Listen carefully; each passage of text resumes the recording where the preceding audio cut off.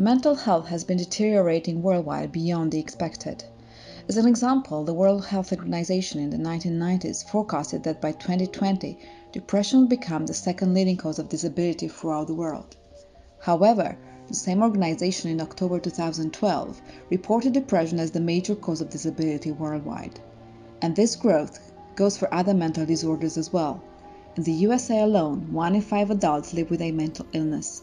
Sadly, only 44% receive treatment, and that is because the USA represents high-income societies. When we look at low and middle-income countries, between 76% and 85% of people with mental disorders receive no treatment for their disorder. What are the most common mental conditions and how do they affect one's life? Depression, anxiety, bipolar disorder, schizophrenia, dementia, post-traumatic stress disorder, substance use disorders, and developmental disorders such as autism spectrum, cerebral palsy, fetal alcohol spectrum, and intellectual disability count among the most widespread conditions. Some are more obvious than others, some are more incapacitating than others, but all these conditions significantly affect thoughts, perceptions, emotions, behavior, and relationships. The growing numbers of people who are affected, along with the nature of these problems, translate into serious suffering. Why? Firstly, because they feel the pain of their symptoms as much as those afflicted by physical maladies. Secondly, because even though reliable forms of effective treatment exist, only a minority receive treatment. And thirdly, and perhaps unconsciously and unintentionally, we all stigmatize, prejudge, and discriminate against these people. As a result, persons suffering from these conditions may not gain access to the privileges, opportunities, and rewards that every human being deserves. We believe that affiliation to caring communities is one of the most necessary and satisfying experiences. This includes belonging to and being accepted and embraced by the church family. This is the core of mental health and wellness within Adventist Possibility Ministries. Those with mental health conditions, as well as those caring for them, are subject to a great deal of stress, feelings of alienation, embarrassment, and isolation. That is why Christians must reach out to them, show acceptance, provide support, and offer opportunities for these individuals to belong and to contribute to the community. This is what Jesus did when he encountered people who suffered from mental and physical illness. What are we doing at Adventist Possibility Ministries to accept and support those with mental illness? We are heightening the awareness of this issue among church members, local church leaders, and church administrators in order to displace misinformation and promote a more caring attitude towards people with special needs in the area of mental health. We are inviting individuals from the local church to the division level to provide a welcoming environment to those with mental difficulties that includes access to all possible areas of church life. We are informing and educating God's family to be inclusive in principle and practice, welcoming those with mental special needs into church committees, forums, volunteer service opportunities, and other ministries according to their potential. We are appealing to various levels of the church organization to identify and provide emotional and material support to meet the needs of those who struggle with mental health. We are producing educational materials and holding public events to promote the restoration of dignity and personal worth in the individuals served, helping them discover their hidden talents in order to use this in the service to others. We strive to ensure that soon our church will be a place where those with mental illness will be welcome and intentionally included in appropriate activities, a place where they will learn about Jesus and the good news of salvation, and a place where they will enjoy the love and peace that only Jesus can offer. Thank you very much, and good evening, everyone. Am I audible? Good evening. Yes. Thank you, everyone. Those of you who are watching us from YouTube, where I know majority of us are, and those of us who are watching us from Facebook, and those of you who will be watching us and listening to us from Zoom, we really want to welcome all of us to this evening presentation. This week has been and is still going to be the Adventist Possibilities Ministries Week and Children at Risk. And we are privileged to have two pediatric consultants who will be able to take us through various topics. And the first topic for this evening will be autism. This is what we call a developmental disorder that, of course, affect the nervous system, and I believe that Dr. here will break those terms in a very simple manner that will identify with all of us. So before we continue and introduce the speaker, allow me to invite Elder Kerama to kindly offer a word of prayer. Elder Kerama, please. Let us pray. Our Father in heaven, we come before your presence this evening. We are grateful for the opportunity that you have given us to share in your word. As we get our teaching this evening from our colleague, Dr. Agufana, we pray that you may be with her. May you lead her, and may the presentation be enriching to us. We even want to pray for those of us who have not yet joined. May you kindly enable them. We thank you and we honor you. And we thank you because you have heard and answered our prayer, for we have prayed in Jesus' name. Amen. Amen. Thank you so much, Elder Kerama. Let us pray. Our Father in heaven, we come before your presence this evening. We are grateful for the opportunity that you have given us to share in your word. As we get our teaching this evening from our colleague, Dr. Agufana, we pray that you may be with her. May you lead her, and may the presentation be enriching to us. We even want to pray for those of us who have not yet joined. May you kindly enable them. We thank you and we honor you. And we thank you because you have heard and answered our prayer, for we have prayed in Jesus' name. Amen. Amen. So allow me to introduce Dr. Agufana so that she's able to present, and then we'll have some 15 minutes for questions. So welcome so much, Daktari, and take us through the presentation. Karibu sana. Thank you so much, Willis. Thank you for that wonderful introduction. Thank you, members of CRETA and friends of CRETA, for having me this evening. I have been to CRETA before several times, and I have felt your warmth and your hospitality the few times I have been there. And I'm happy to see some of my friends as participants. I'm happy to see Jerry Maosa, who is a very good friend of mine. And I am seeing Misati, who I think I know. So thank you so much for welcoming me. I hope I will be able to share my screen. Oh, host, you may need to enable me to share my screen so that I can present the work that I have. It's on PowerPoint. So kindly host, if you're able to allow me to share my screen. Yes, thank you. Okay, so I hope we can see what is happening. So we are going to talk about autism, and I hope we are following. I will share these slides by email to the church email once it's available to me, so that those who may need a record or something to refer to can get it. So you don't need to make any notes unless it's something very, very important. Okay. So what is autism? Autism actually has been renamed. Currently, we know it as autism spectrum disorder, and it comprises a group of disruptive, neurodevelopmental, and behavioral disorders that range from mild or high functioning to severe. So when you hear the word group, it means that it encompasses many different types of presentation and many different types of children. When you hear neuro, always think of the brain.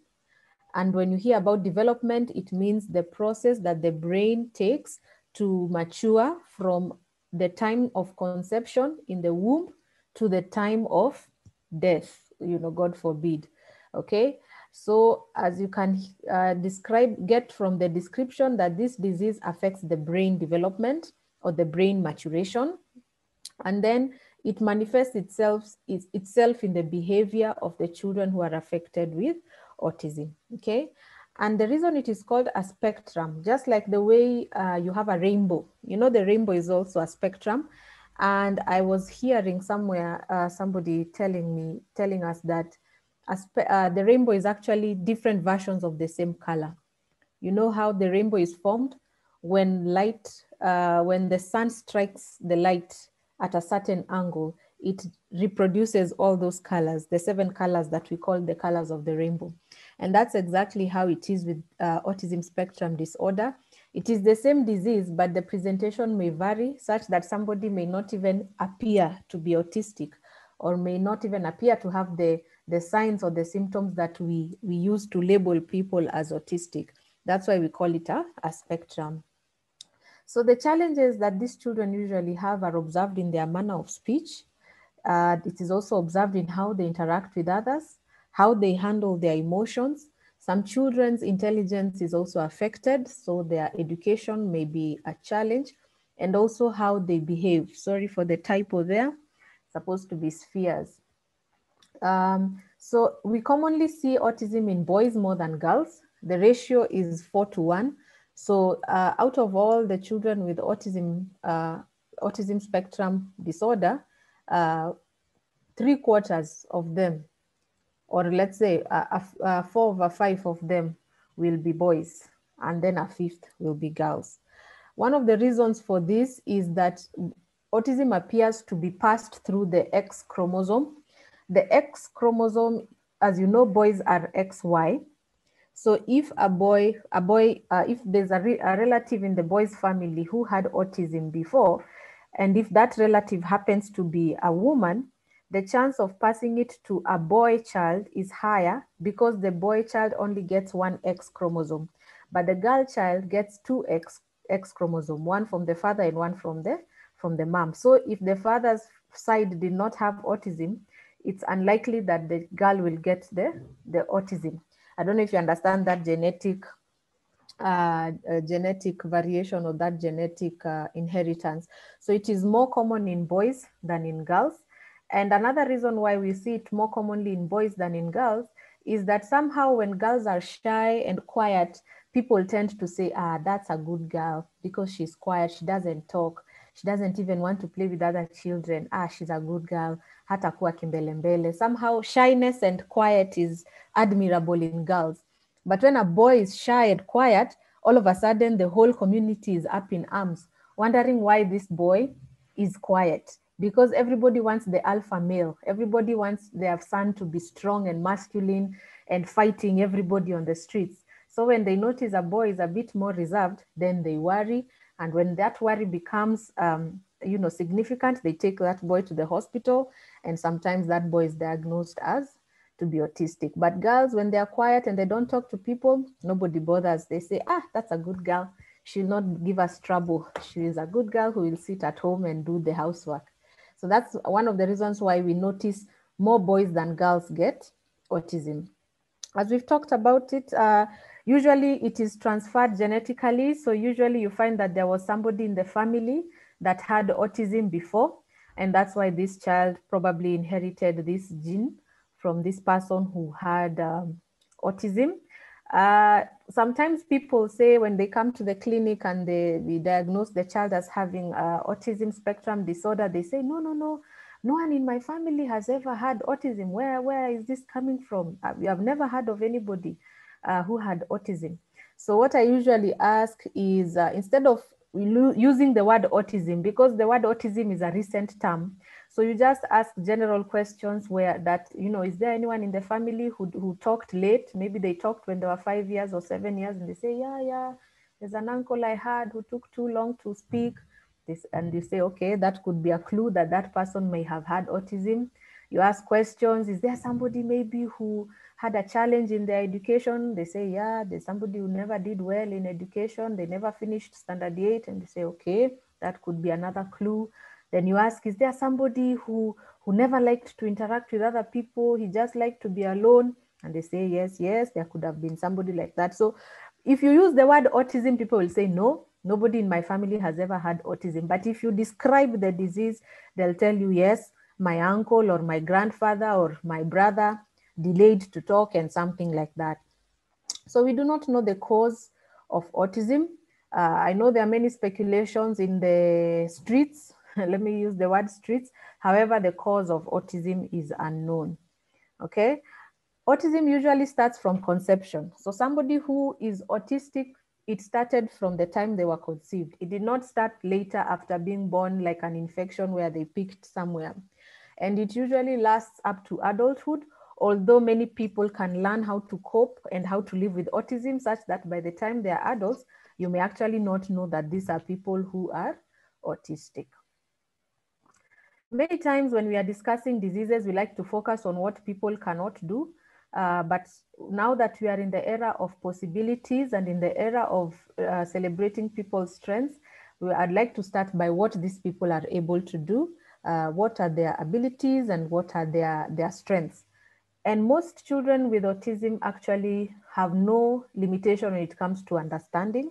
They are very intelligent. Actually, some of them are highly intelligent, even more intelligent than what we call normal children.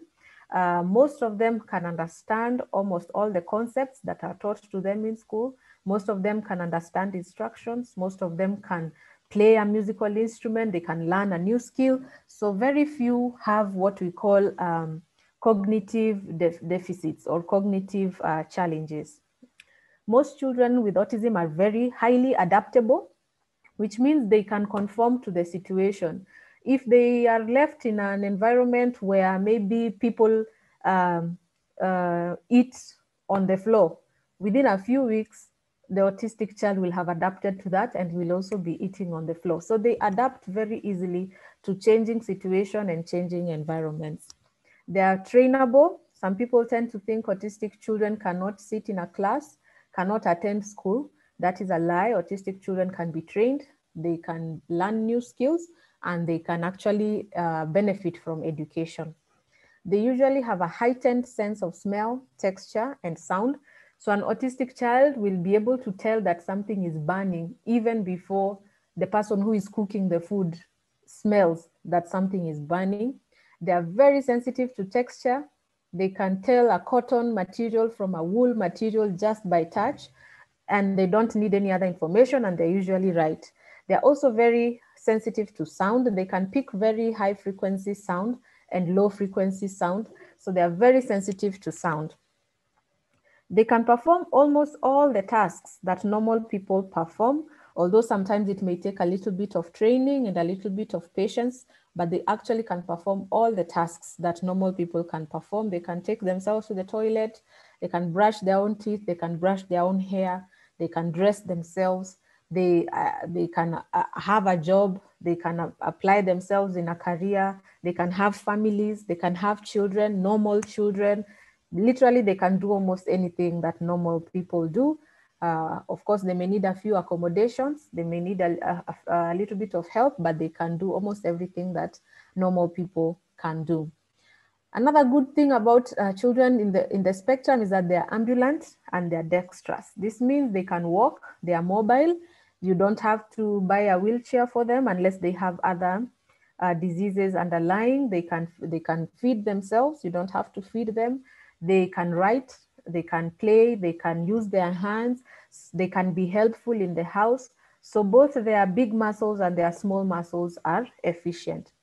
They also have a great appreciation for art, music, and repeated physical acts. So a child who is in the spectrum, for example, if you have a farm, a child who is in the spectrum will be of great help in slashing the grass because they love that repeated action of slashing.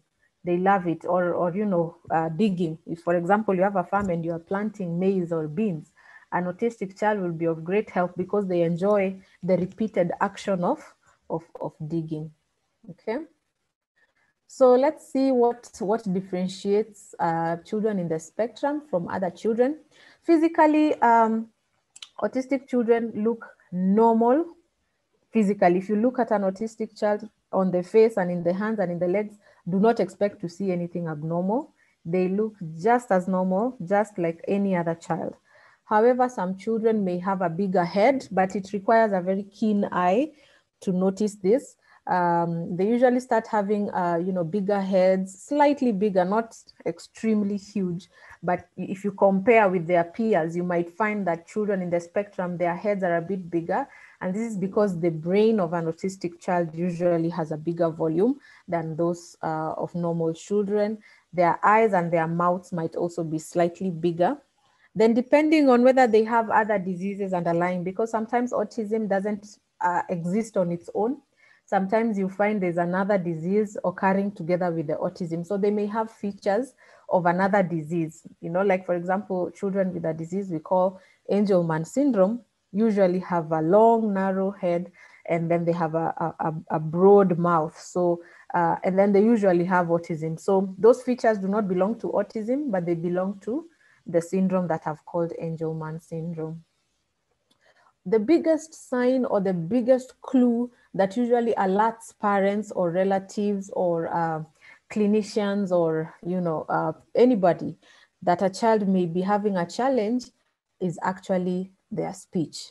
So usually this is where now parents start to be concerned when they realize that their child is not speaking at the time when they are supposed to speak. This is when parents start worrying, and this is when they come to hospital to ask, what is wrong? My child is not yet talking. So if you trace back, you will find that children who are in the spectrum were late to babble. Babble is when a child makes a sound like a moving vehicle. You know, like the sound an engine makes when you turn on the car. It sounds something like, it usually happens at around age 4 to 6 months, and they usually spit a lot of saliva when they are doing that babbling sound. So this is a very normal stage of speech development. So if a child delays to babble between the age of 4 and 6 months, the child has not yet babbled, that is a concern that should alert a parent or a clinical personnel that something may be happening. Some children are late to say the first word. We usually expect children to say their first word between the ages of 8 to 12 months. Usually the first word is a two-letter word or a one-syllable word. So they may say something like ma or da or ta or ba, depending on who is around them. So if a child after 1 year, 1.5 years has not yet uttered their first word, that should concern the parent or the caregiver. There are some children who come in much later, where the parent comes in, maybe the child is now 5 years, 4 years, maybe they can speak. However, they don't have a large vocabulary. So usually we prefer that children make a sentence that has the number of words that corresponds to their age. For example, if a child is 4 years, they should be able to make a sentence that has 4 words. So a 4-year-old child should be able to say something like, mommy and daddy went, or it doesn't have to be grammatically correct, but they should be able to say something like mimi taka maziwa ile. They should be able to at least put 4 words together to make a sentence. So when you see that children are their vocabulary is a bit limited, in as much as they may be speaking, it's also good to seek for attention. Some children have limited sentence and phrase construction. So these are children who now come in much later. Maybe by the time they are 5 years, 6 years, the teacher raises concern and says, so-and-so is in class. When I give them an assignment to repeat what I have said, a sentence, they are not able to. So that's when the child is brought to the hospital. By this time, usually these children are 6, 7 years old. They're not able to construct a full sentence. They're not able to construct a paragraph. They're not able to tell a story. For example, if you ask them, how was your weekend? They're not able to report how the weekend was, okay? Some children may have speech, however, they keep repeating the same word. So they may be saying something like, mimi taka ball, ball, ball, ball, ball. So they keep repeating that ball, ball, ball, ball, ball. That is also something to be worried about. If they keep repeating certain consonants, like pa, pa, pa, pa, pa, pa, pa, pa, pa, tia, mimi. Pa, pa, pa, you know, that pa, pa, pa, it keeps repeating. That is also something to be concerned about. If they have to repeat instructions before they actually carry them out. Let's say you tell your child, go bring me some water.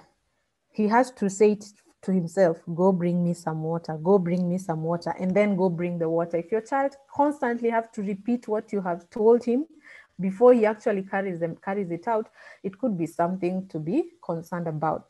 There are children in the spectrum who are speaking. Yes, they are able to speak. However, their speech is high-pitched.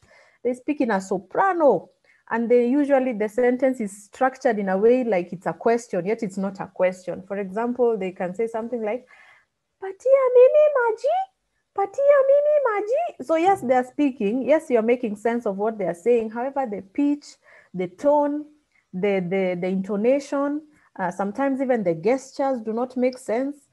So all those are things to be concerned about when your child is learning how to speak. When it comes to social interactions, this is another area where children in the spectrum really struggle. They usually have delayed or absent pointing. So there are two instances where we want children to point. We want children to start pointing at around 9 months, and we want them to point, number one, so that they are able to ask for something. So a child at 9 months should be able to point at something they want. For example, if there is a glass of juice on the counter, they should be able to point to that glass of juice so that they can be given. The other reason why we want children to point is so that they can share in something that they are interested in. For example, if there's a cartoon showing on the TV, a child should be able to point at the cartoon to tell others, hey, something nice is going on, please come and see. So those are the two instances where we prefer children to point, and we want this pointing to start at around 9 months. So if your child is around 1 year, 2 months, they have not yet pointed, they're not able to show you something, they're not able to share an experience by pointing, that is something to be concerned about. If your child is not able to establish eye contact by 1 year of age, when you're speaking to a child, they should be able to look into your eyes. The reason why we want children to look into your eyes is so that they can learn human facial expressions.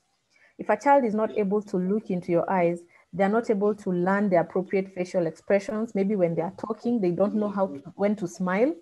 They don't know when to be sad. They don't know how to gesture the sadness and the human emotions on their face. So a child who does not want to look into your eyes, and I'm not saying all children who don't look into your eyes have a problem.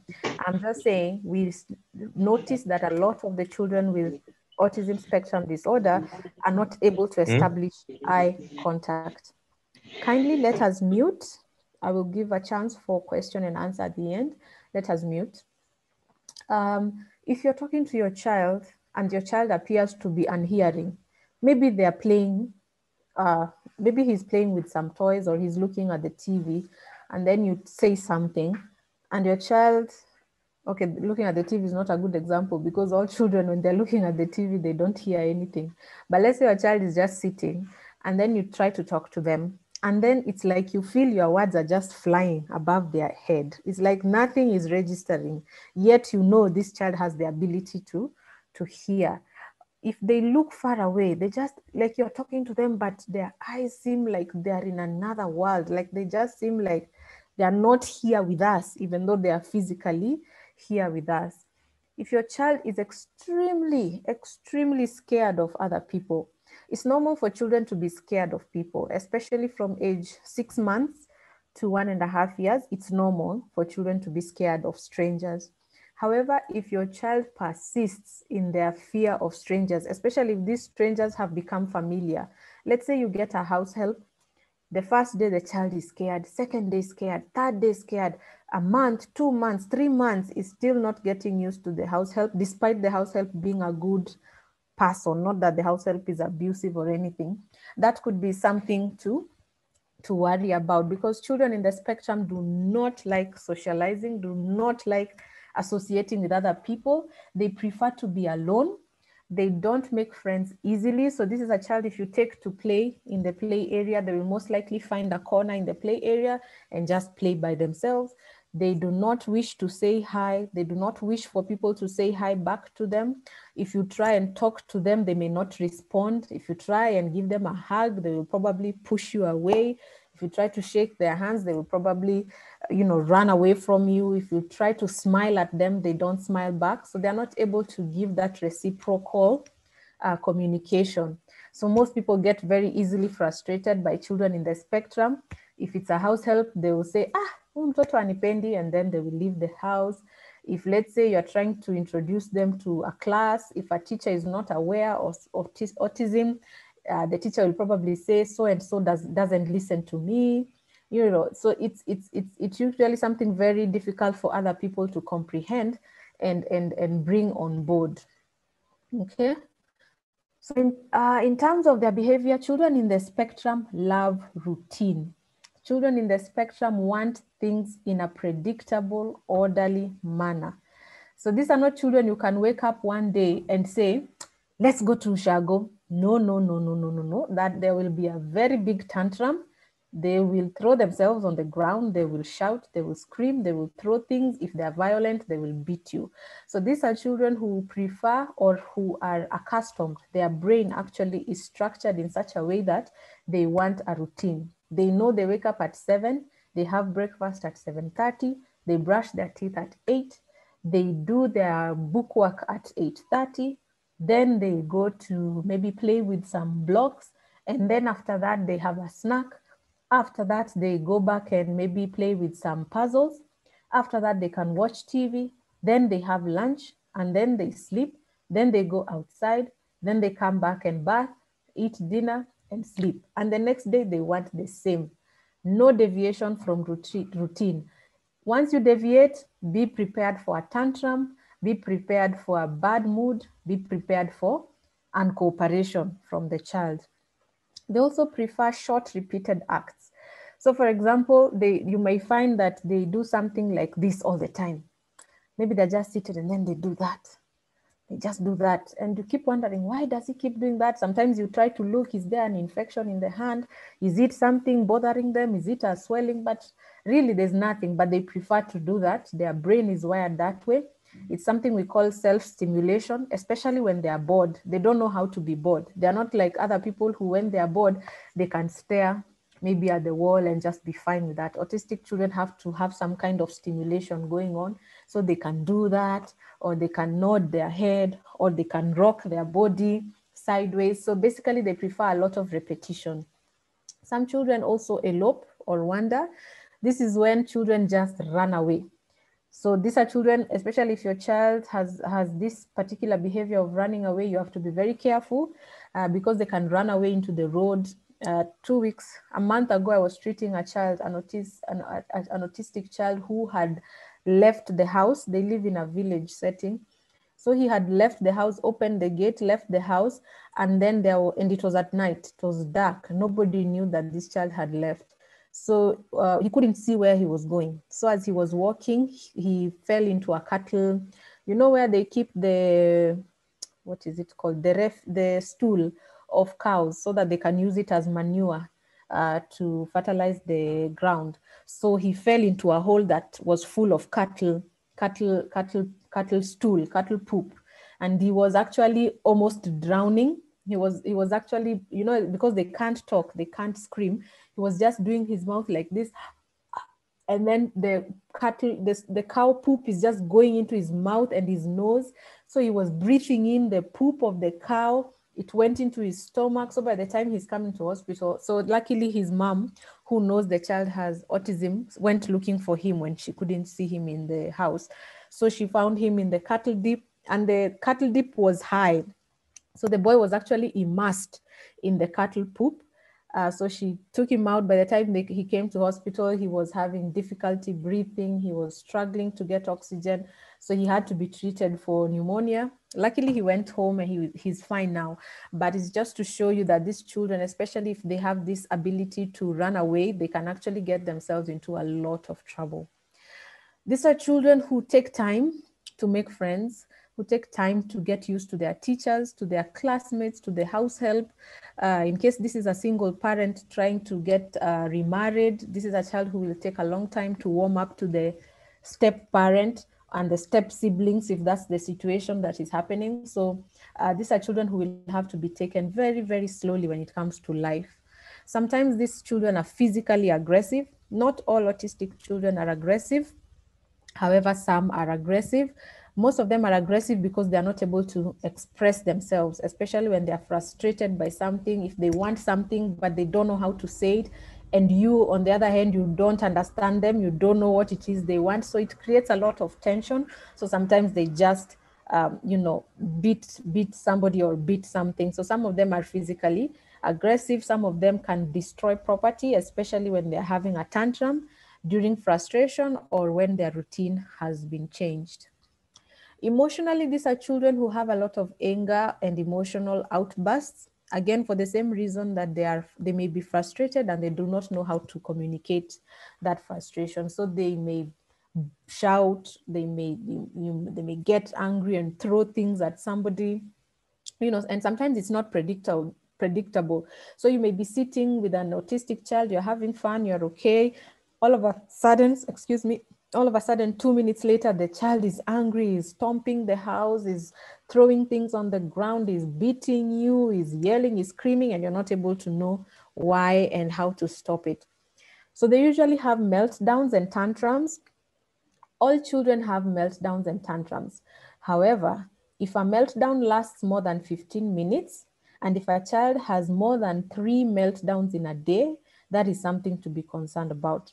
For those who may not be parents or those who were parents a long time ago, a meltdown is basically a tantrum or an emotional expression of frustration. So children who are having a meltdown may throw themselves down, they may kick and scream, they may cry, they may yell, they may say some bad words, they may refuse to move. Some children even refuse to breathe. They cry, and then they hold their breath like, ah! And you might get worried that this child will actually die in the middle of the tantrum. So that's what tantrums are. These are children who also have difficulty establishing attachment.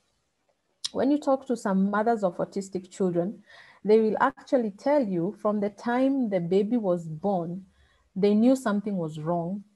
I don't know if that's the right word, but they knew that something was wrong.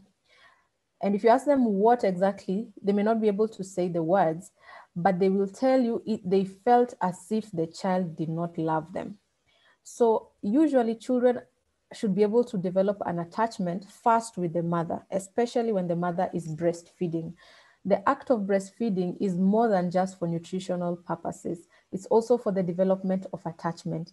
And the development of attachment is a very crucial developmental milestone that determines how this child in later years will start having friends. We'll even start up when they are ready to have a relationship with a member of the opposite sex, how they will approach that member, how they will function even in the marriage, should they get married, how they will function with their own children, should they get children. Children in the autism spectrum have a difficulty establishing that attachment even with their own mom during the breastfeeding. So sometimes the baby may be breastfeeding, but he's looking elsewhere. He's not looking at the mom. The baby may appear to not want the breast milk. The baby may appear to not want to be carried even by their own mom. And this is because of the difficulty in establishing attachment. They're also unable to interpret social cues. This is a child who can come to a funeral and start cracking jokes or start laughing. Or this is a child who can find you crying and then they start, beating you or, making fun of you, because it's not easy for them to see your facial expression and interpret that you are sad and therefore behave accordingly. So it's difficult for them to interpret social cues. And this is why most people label such children as weirdos. They call them awkward. They call them, loners, because they're not able to interpret social cues appropriately. In terms of their intelligence, as I mentioned earlier, most children in the spectrum are highly intelligent. However, if you subject them to the normal intelligence test scores, they will score poorly. And this is because normal intelligence tests will ask for verbal responses, and some of these children may be non-verbal. Maybe they don't know how, they are not able to speak. If the test requires them to maybe calculate some mathematics very fast, this is a child who may not be able to, so they may score poorly, and therefore people may label them as mentally retarded, but they are not. Just that the test that they were subjected to was not accommodative to their needs. So this is a little bit of an interactive slide. So based on what I've told you about autistic children or children in the spectrum, what can you see in this child that can make you suspect that this child may be autistic? So maybe you can just raise your hand. I hope I'll be able to see if you raise your hand and I'll pick you. Or you can just speak. Has anybody raised their hand?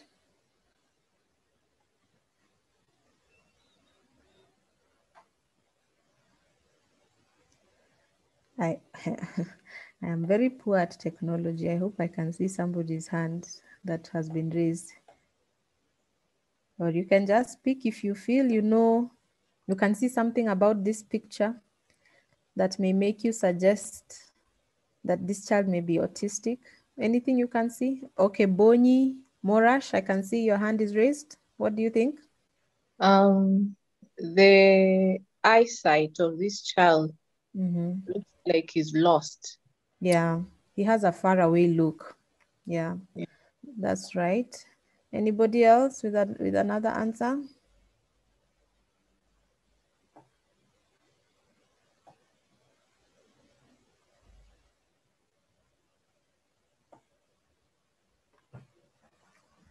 Anybody else? Look at where the boy is looking. I assume that woman holding the boy is the mother. And the mother looks very concerned about that boy. But the boy seemingly has no interest in the mom. He's not looking at the mom. Right? We all agree with that? Yes. Yeah, he's not able to, his body language, you can see his body is turned away from the mom, who is probably a source of attachment and a source of love. However, his body and his facial expression, he has almost a blank stare. Okay, despite looking at the mom, when you look at the mom is obviously emotional. She's obviously experiencing something, maybe something like sadness or concern. But the boy's facial expression, if I can rate it, is almost blank. It's almost like, almost feeling nothing. Yeah, so those are some of the things that can make you consider a child as having, and it doesn't mean when you find any child looking blank, you automatically say this is a child with autism. There are times we all have blank facial expressions when you are tired, when you're stressed, when you're confused. So it's not that you find a child looking blank and you automatically say that child must be autistic. Okay, so some of the challenges of children in the spectrum, challenges start in the family. Okay, so family dynamics are affected greatly. As I said earlier, people do not understand children in the spectrum. So there'll be people in the family who will be angry at the child because sometimes they think that this child is behaving the way they are intentionally. So people will have anger towards the child. There'll be misunderstandings, especially when parental personalities. You'll find one parent is understanding and kind to the child. Another parent wants to rule with an iron fist and forcefully transform this child to be like a normal child. So there'll be misunderstandings and tension between husband and wife, between mother and house help, between mother and mother-in-law. Especially this is Africa, and this is Adventists. Most Adventists come from the western part of this country, not all, but most. And we know how people from that part of the country are quite conservative and quite, what's this word that I'm looking for? They believe in a lot of other things. So you may find there may be a lot of family misunderstandings. This is when villagers from the village will come to tell you, oh, you need to go and speak well to so and so. Sijui your grandfather had a misunderstanding or fell out with whose grandfather, and so somebody was cursed. I don't know, you need to go and talk to somebody. People will come up with very many stories. The family that has an autistic child is usually highly judged. Most people will say the mother is lazy or the father is absent. That's why the child is the way they are. If it's a young family, they will be told they don't know how to discipline their children. That's why the child is the way they are. If they are rich, they will be told it's because you are rich, you are busy chasing money. That's why the child is the way they are. So a reason is never lacking, especially in the African and the Adventist setup. And then if they are eating meat, Adventists will not fail to blame all your problems on meat eating and coffee taking and tea drinking. So those are usually, in fact, when we see parents of autistic children, beyond just the challenges the child is having, the mothers and the fathers are usually quite stressed because of all the pressure that they are under from the society and from the family. Children in the spectrum may also have academic challenges. So they require special assistance. They need a lot of repetition. This is not a child you will just say 1 + 1 is 2 and then move forward. This is a child you will have to use blocks to show them how when you add this block and this block, you get 2. You have to do it several times. You need teaching aids. This is not a child who just responds to blackboard and whiteboard. They need a lot of teaching aids. Sometimes they may need special schools with specially trained teachers who are specially trained to interact and reach certain types of children. So these are children who also have social challenges. Keeping friends is a problem. They may, if they manage to have a friend or get a friend, usually those friends fall out within a month or 2 because either the friend does not understand this autistic child and how they need to be talked to, or the autistic child does not value that emotional connection that maybe they have made with his friend. So keeping friends becomes difficult. When they are now when they have reached the age of marriage, these are people who may struggle finding a partner. If they do find a partner, these are people whose marriages may be difficult because they may not empathize. Let's say one partner today comes, they have lost their job, maybe they are sad. You expect a listening shoulder. You expect somebody to say, oh, Paul, we can start a business or something like that. This is a person who may not be able to respond in the way we traditionally want them to respond because that emotional connect is very difficult for them. These are children who may get in trouble with the law. If they have a tantrum and they start destroying property, or they trespass, when they elope and they trespass into somebody's property, and this person maybe doesn't understand that this is an autistic person, especially if now this person has become an adult, this is a child who may get in trouble with the law. Health-wise, their bodies basically function normally, just like any other person. However, because of their limited self-expression, because they're not able to say, I have a headache, they're not able to say, I have a sore throat. Sometimes they're not able to say, I have diarrhea, I have vomiting. So sometimes they may either be overtreated or undertreated, and sometimes they may be misdiagnosed, unfortunately.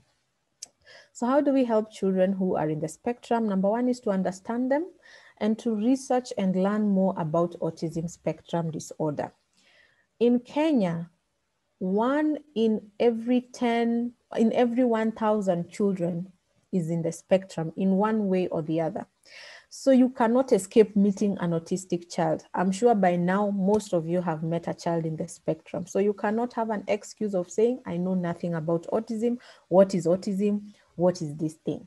So it behooves us as human beings and as conscious people to learn about autism spectrum disorder, know what it's about, know how to handle such people, and know how to understand and support the parents and the families that may have a child in the spectrum. As a parent, as a teacher, as a Sabbath school teacher who teaches children, keep a keen eye on child developmental milestones, especially the language development and the social development. I know we put a lot of emphasis on walking and running and sitting and controlling the head. We forget to look at how is a child interacting. When you are teaching that Sabbath school in kindergarten or beginner or PowerPoint, is there a particular child who never talks? Is there a particular child who's always in a corner by themselves? And after the class, they don't even come to say hi to either you or their friends. They don't catch up with their friends after a whole week of not seeing each other. Keep an eye on that child. Discuss with that parent. Ask that parent, hey, how is he in other classes? Does he have friends? Does he play with other children? Does he speak? If a child has a high-pitched tone, as a teacher, you don't just let it slide. Of course, you don't judge, and approach it with kindness and with love, but also don't let it slide, because the earlier these people are identified and helped, the better their outcome is. Some of the children benefit, most of the children actually benefit from speech therapy. As I said, parents are very concerned when a child is not talking. So a parent will actually rush a child to speech therapy even before a diagnosis is made, because they really want the child to talk. So Speech therapy is helpful, is very, very helpful. If you have a child in the spectrum, a routine is essential. You cannot be spontaneous about their lives. You cannot just say, wake up, do whatever you want. You have to have a timetable. You have to have an hour by hour, minute by minute chronicle of what this child is supposed to be doing in class, at home, in church, the same. Play therapy is also very important. I hope we don't have parents here who do not want children to play with other children. I know right now we are dealing with a pandemic, so it's a little bit difficult to have children going out, especially in some communities. However, play therapy is very, very important. Play therapy is not just wasting time. Some parents think playing is wasting time. When a child is playing, they are learning how to speak. They are copying how their friends are speaking. They're learning how to speak. They're learning, they're learning how to share. They're learning how to ask for something if they need something. They're learning how to solve conflict when they fight over a toy in the play area. They're learning how to say sorry. They're learning how to wait for somebody to calm down before they start another game. So play is very important in the brain development, in the social skill acquisition. Please do not limit your child's play. It is as important as reading a book. It is as important as learning how to add 1 + 1.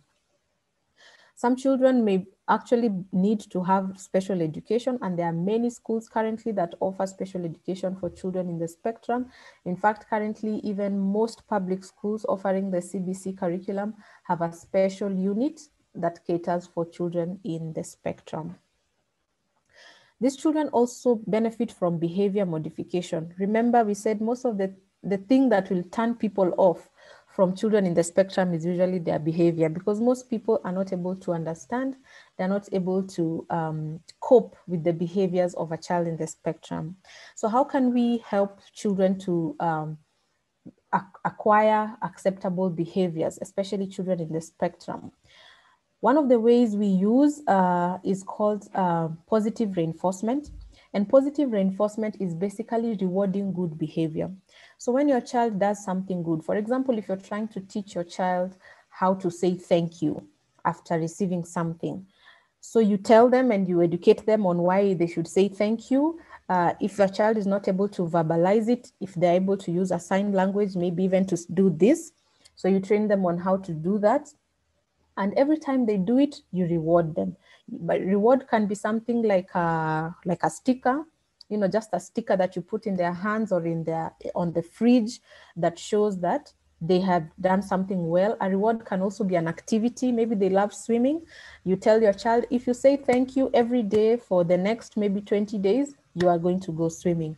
Or for older children, teenagers, and this does not necessarily work just for autism spectrum children, even normal children, neurotypical children, you can also reward them by giving them a token.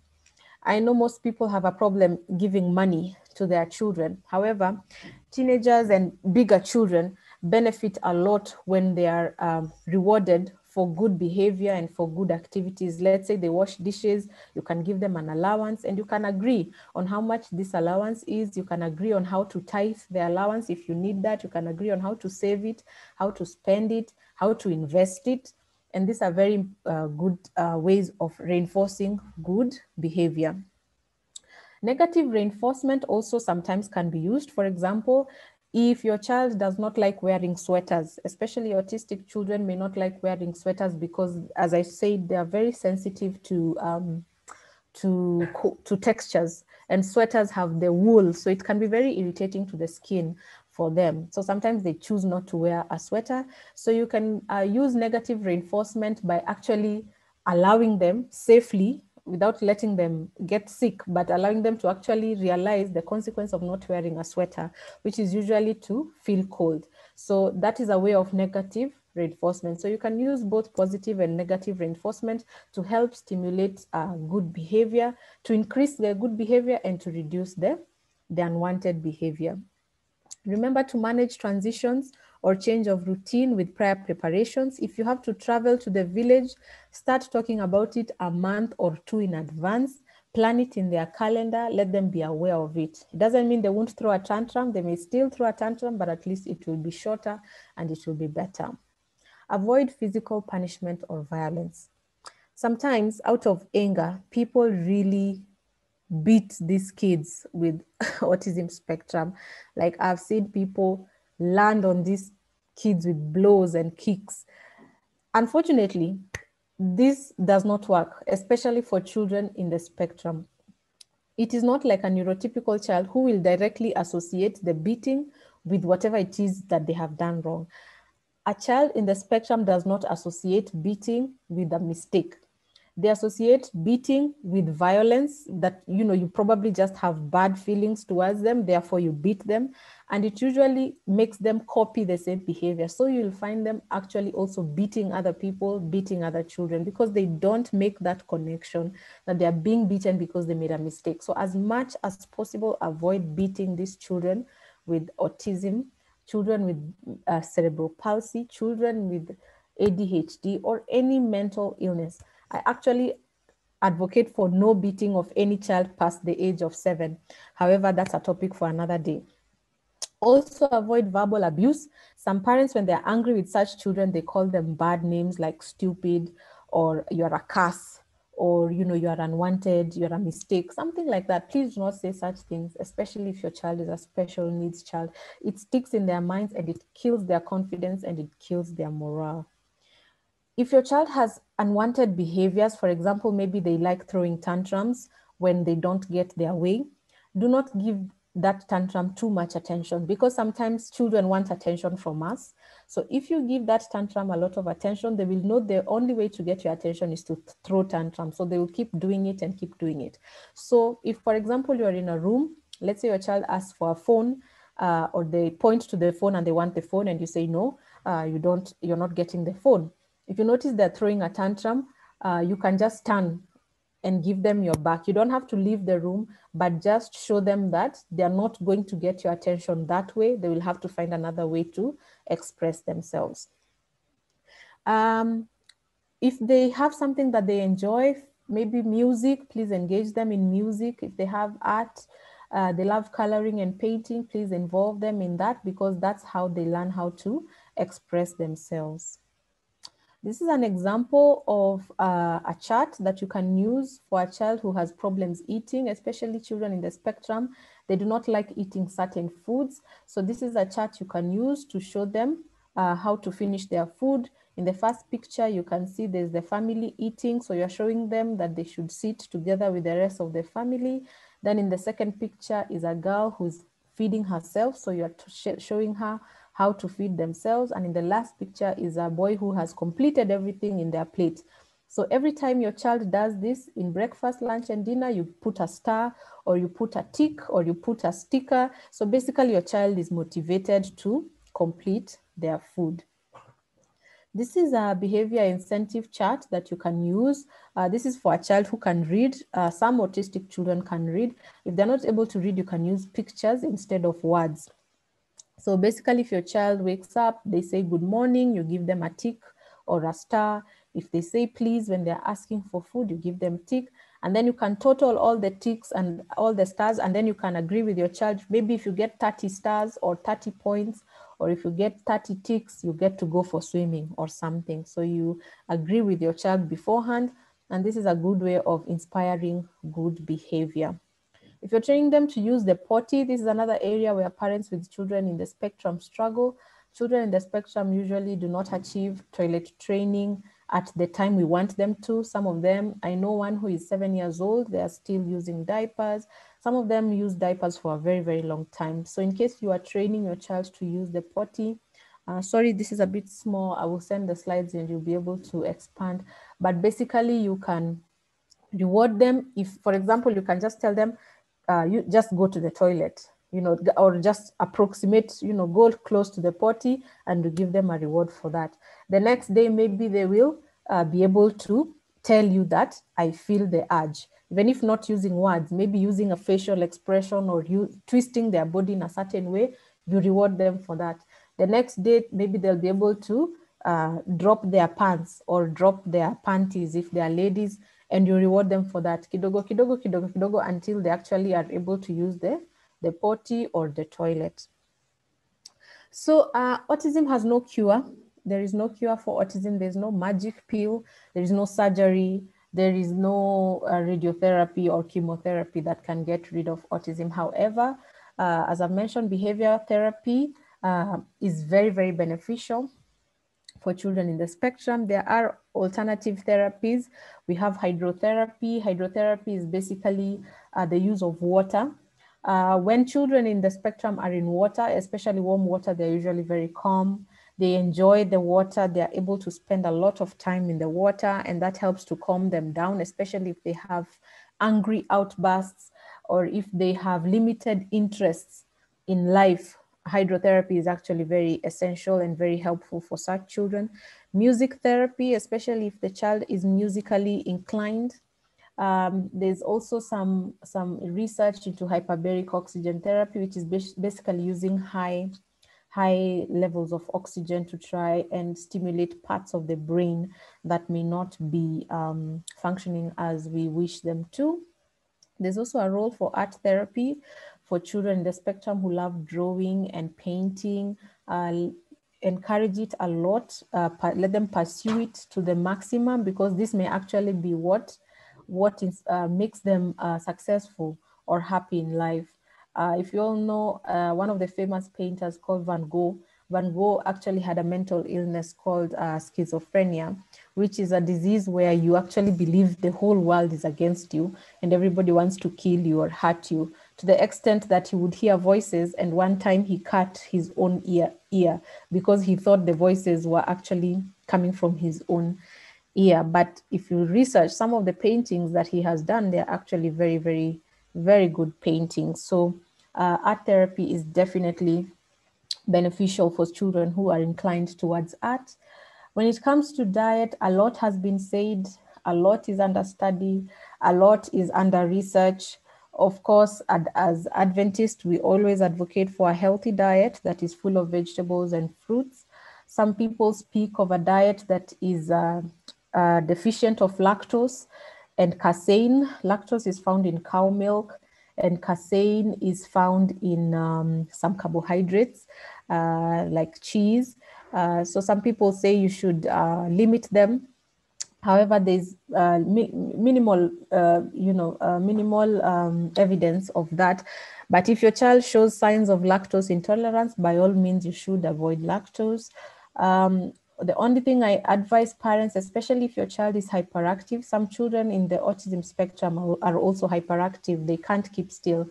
So if your child is showing signs of hyperactive, I usually just advise on limitation of refined sugar. So diets that have a lot of juice, cakes, biscuits, sodas, mandazis, those give very quick sugar, and that gives the child more energy to continue being hyperactive. So I advise on slow release sugar, and these are found in carbohydrates that have a low glycemic index, like bananas, green bananas, sweet potatoes, arrowroots, yams, cassava, and the like. I hope you know this person. This person is Elon Musk. Elon Musk, a few weeks ago, just revealed that he has Asperger's, and Asperger's disease is a type of autism spectrum disorder, a high functioning type of autism spectrum disorder. Children with Asperger's are actually able to talk. They have no limitation in speech, but they have a very great limitation in their social skills. They are not able to interpret social cues. They do not have friends. They do not make friends easily. They lose relationships. They lose friends very easily. They have a lot of repetitive acts, and they have a lot of things that people call weird. However, this man is the CEO of two big companies right now, SpaceX, which takes luggage and goods to the International Space Station and is paid top dollar for it. He's also the CEO of Tesla. Tesla manufactures electric cars. His net worth currently is 172 billion American dollars, not Zimbabwean dollars, but American dollars. He has seven children, and he has founded more than 20 startups, and all these startups have gone to be very successful. If you know of PayPal, he's one of the people who initiated PayPal. He's very famous, and everything he does literally shakes the world. This is a guy who can write one tweet and the whole world can crumble. and yet he has autism. So do not feel that autism is a limiting disease. Do not feel that children in the spectrum cannot amount to anything. They can be very successful, and they can actually achieve even more than what we call normal children. Is there autism in the Bible? Now that I'm speaking to an Adventist audience, is there autism in the Bible? Obviously, we do not know. The Bible does not say so-and-so had autism. However, there are scholars who believe that Samson may have had autism. And the reasons they say this is because he actually believed that his strength lay in his hair. Autistic children have very rigid beliefs, and they do not like changing those beliefs. Like if an autistic child believes they have to use the blue spoon to eat because that is the only spoon that makes the food taste nice, you will not change their mind from that. And that belief that Samson had, that his strength was in his hair, and if you cut his hair, he has no more strength, which obviously does not make sense. However, he really believed it. That could be a clue that maybe he had autism. He had very difficult family relations. If you remember, there are several times he and his parents were not seeing eye to eye. He had to run away from home several times. He fell out with his mom several times. He had very difficult relations, even with his own countrymen. He went against them several times. And that's a characteristic of children in the spectrum. They usually have very difficult social relations. Samson also ate honey from bees that had accumulated on a carcass of a lion that he had killed a few weeks prior. That's not something other people would consider palatable or edible, but somehow Samson found it edible and he ate it. And sometimes some children in the spectrum can eat some things and you're like, how can you eat that? So anyway, that could be something that obviously we will ask Jesus when we make it to heaven. So basically, these are my services. I offer online and home-based consultations. I do developmental assessments. I diagnose mental, behavioral, and socio-emotional challenges. I do offer behavior therapy, and I offer linking with several professionals that a child may need. I also liaise with schools to maximize a child's educational experience. These are my contacts. If you do need to reach me, those are my contacts on Twitter, Instagram, Facebook, and I do have a podcast where I talk about some things about children's behavior every week. I release a podcast, so you can just Google DFABA podcast and you'll be able to see all the episodes that are here. It's audio, so you'll be able to hear all the episodes that I've done so far. So thank you so much for listening to me. If we have any questions, I will gladly answer them. Thank you so much, Daktari. That was very much informative, and we are very much grateful on the level of preparation that you made for this. On the chat box, I can be able to just see one question being asked by Enos, and Enos is asking, how do you notice autism in a child? How do you notice autism in a child? I think you had mentioned this, but for the sake of his interest, you could be able maybe to just rush through, maybe to be able to give him insight into things. Yes, Edos, we had already spoken about it, and one of the earliest clues you can have that a child may be autistic is actually their speech development. If a child is late in babbling, and we discussed what babbling is, it usually happens between the age of 4 to 6 months. So if a child does not babble or babbles later, if a child does not speak their first word by the time they're 1 year, if a child is not able to point at something that they want or to point at something that they're enjoying by the age of 1 year, if a child does not seem to want to make friends, does not seem to want to play with other children, does not seem to want to share their toys or ask for toys when there are other children playing with toys, if a child does not seem to share in the emotional experiences of the family, maybe as a family you're watching a very interesting thing on TV, everybody's happy, laughing, but this child seems aloof or seems, like he's not present. Those are concerns, and those are issues to make you seek further attention. If a child keeps repeating the same thing over and over again, repeat, and it's not something that is making sense, those are some of the early clues that can give you an idea that something may be going on.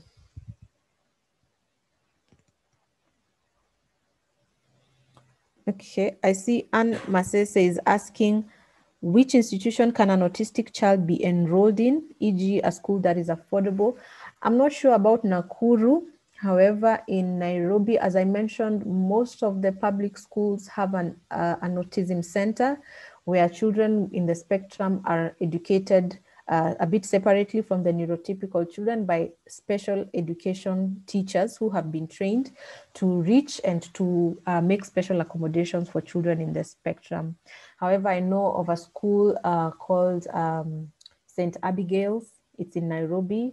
I also know of a school called Acorn. It's also in Nairobi. I'm not sure about Nakuru, but you can always, if you're interested in a particular school, you can always ask them if they have a separate unit for children in the spectrum, or you can also just research and find schools that may be close to you that can take a child who has autism spectrum.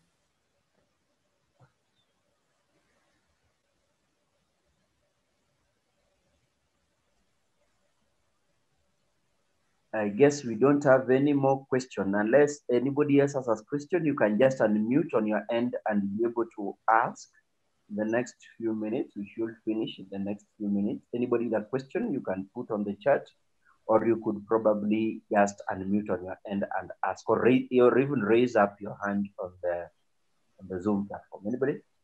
Thank you very much. Okay, my name is Nancy, and I'm a parent to a 13-year-old girl with autism. Thank you very much. Actually, I just noticed it's a Nakuru presentation. I'm from Nairobi. A friend of mine just sent the link. But anyway, where autism is, we learn together. So I had a question on the schools. Hello? Yes, I can hear you. Yes, I had a question. You talked about public schools having special units with the new curriculum CBC. I remember in another forum, we had a conversation on the same, and we were discussing as parents, basically trying to find out how this curriculum is helping our children. Because when you talk of having special units in schools, you find that autism is dealt with differently. You can't compare a child with autism with a child with who's physically disabled or blind. But you find that when the exams come, they do the same exam. And then when you look at these children, the autistic children, you find out that they are more talent oriented, maybe in music, maybe in art. So it has become hard for, let me say specifically me, finding a place where my child can suit, because I have been in those special schools. I have been with therapists. I have been with, I've really tried to get a place for her. I've run a center before for 2 years, but I found out that for her, being a spectrum, it was more easier for her doing home therapy and doing specific tasks that are, that have been made for her needs, you see? So there's this just argument about, do these children go to the normal schools, having the neurotypical kids? Do they just do the therapies? Which levels do they do? I don't know what you can advise in terms of trying to advance. I know autism is different in every child, but you see, how can we help these children who are heading to adulthood, who are supposed to be having things that they are doing to help them, Yeah, so thank you. Yeah, you bring in a very, very important question. And you've already answered part of it, which is that children in the spectrum are very, very different. There are children in the spectrum who sit in a normal class, do the math, repeat whatever is required of them, sit an exam, do well, and go on into the career, work life, get married, have kids, basically do the works. And then there are children in the spectrum who have severe difficulty understanding, reciprocating, answering questions, writing, memorizing. So it's very, very difficult depending on where the child is at. So some schools, it's not a very 100% uptake, especially in the village. I know this is a big challenge, but some schools have a specific center for autism, where these children are not mixed with blind children, with children who have hearing impairments or physical impairments or cerebral palsy. It's a class only for autism spectrum children. I know obviously the resources may be meager, especially when it comes to public education. Resources are meager. The approach or the awareness is also a challenge. So basically, if I know finding a fit for your child, especially in the spectrum, is difficult, and it's a lifelong search until you find what exactly gives your child the best that you want for them. So some children in the spectrum, as they approach adulthood, as I said, some children will actually achieve the daily tasks of daily living without any input from us or from outside source. However, as your child approaches adulthood from the age of about 15 to 20, because you want them also to have a smooth transition, maybe if you plan to have them move out or go into a group home, or have some form of assisted living or get a job, there becomes a need to intensify their skills when it comes to life. So these are children who may need extra coaching or extra help when it comes to issues like self-grooming, cooking for themselves, picking out clothes for themselves, how to get a bus, for example. These are children who need to be trained on how do you hail a bus or a taxi? How do you go to the supermarket? How do you buy things? How do you pay for things? How do you get change? How do you walk home or get a bus ride back home? So sometimes as they approach adulthood, the focus shifts from basically having them to know the Bernoulli's principle, for example, or the wave theory, or the theory of relativity. That becomes not necessary, but unless they're becoming engineers. But if now the focus becomes having these people to thrive in society, to thrive in life, to thrive in basically all things, that encompass the human experience. So at that time, usually we tend to focus on their skills of daily living, which is basically just how to feed themselves, how to buy things, how to make friends, how to relate to people, how to ask for help in case they're in a situation where they need to be assisted. Thank you. Thank you so much. Anyone else? Maybe we can pick one more for the interest of time. Anyone else? You can unmute on your end and ask your question.